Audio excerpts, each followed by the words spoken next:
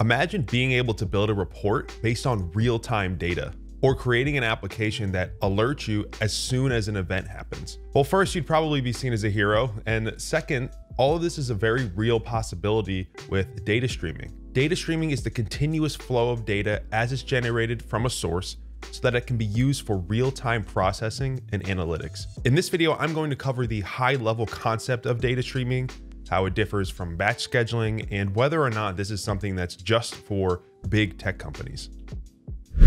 First, let's talk about why this is helpful from an analytics and reporting perspective. In a typical batch scheduling approach, you'll extract and load your data from all of your sources, typically at the same cadence.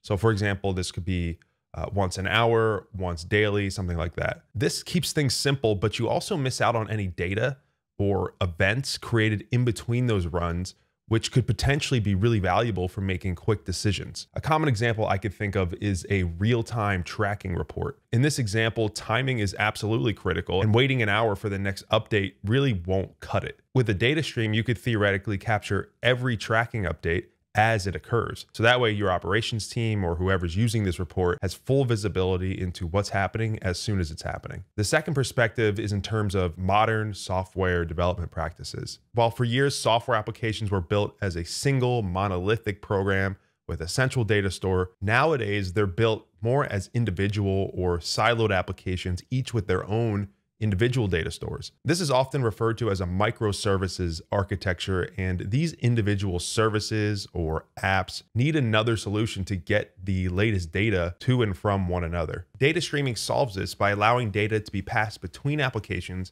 in near real time so that they can all stay on the same page. Third, it's simply a more scalable solution for the massive amounts of data that some companies are generating every minute of every day. Moving data along as soon as it's created avoids overloading a batch load server, and the design of streaming platforms can be easily scaled up and down as your throughput changes.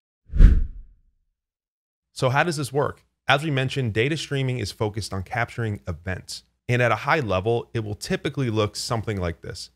First, you have your source applications, or what could be called data producers. This might be a database, software application, or anything else really that's creating data for you. These producers are set up to send their event information to the stream, where it gets written to a log file and placed in a queue. An important thing to mention is rather than there being just one single queue to manage all events from every producer, it can be broken down into groups and subsections to allow for faster parallel processing of these events as they come through. Each of these queues are also distributed across multiple servers or nodes so that if one happens to go down for some reason, your entire architecture doesn't also go down with it. Now, as these events are being written to the log and added to a queue, there will be other applications or data consumers listening and waiting for these new events to come through. A data consumer in this case could be another database, an analytics tool, or maybe even another stream itself. All of this happens incredibly fast, often in milliseconds, effectively giving these consumers real-time access to source events. To help put this into more perspective, here's a high-level example of the AWS Kinesis architecture.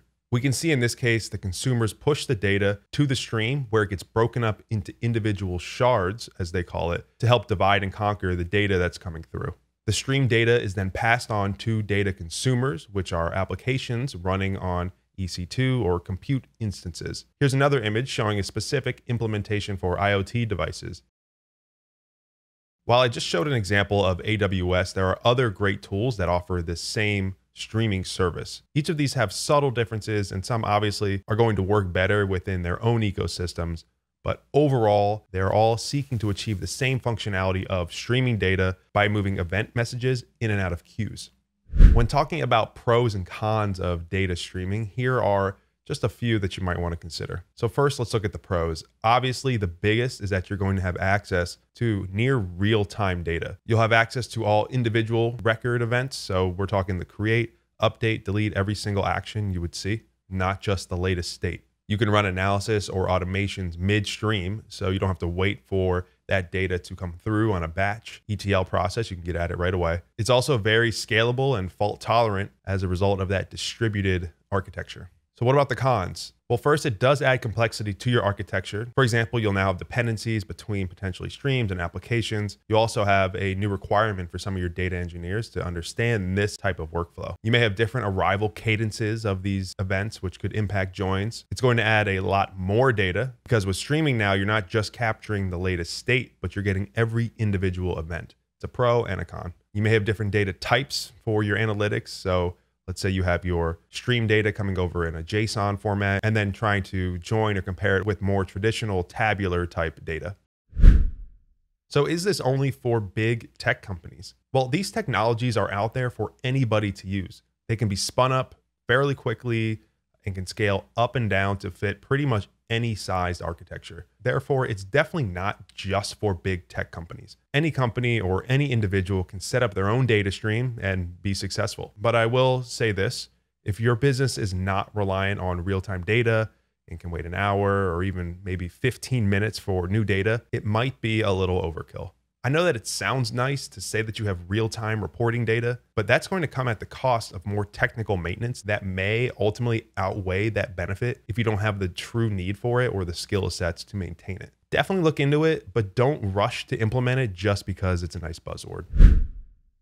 If you're brand new to streaming, my suggestion would be start with one of the services offered on one of the cloud providers. There may be a little bit of a cost with this, but it's going to be less intimidating than trying to spin up your own platform using purely open source tools. So AWS, Azure, Google Cloud, all have their own offerings and each can be configured with just a few clicks. So go ahead and give it a shot and let me know if you're able to set one of those up. If you found this video helpful, consider subscribing for more videos like this. Thanks for watching and I'll see you at the next video.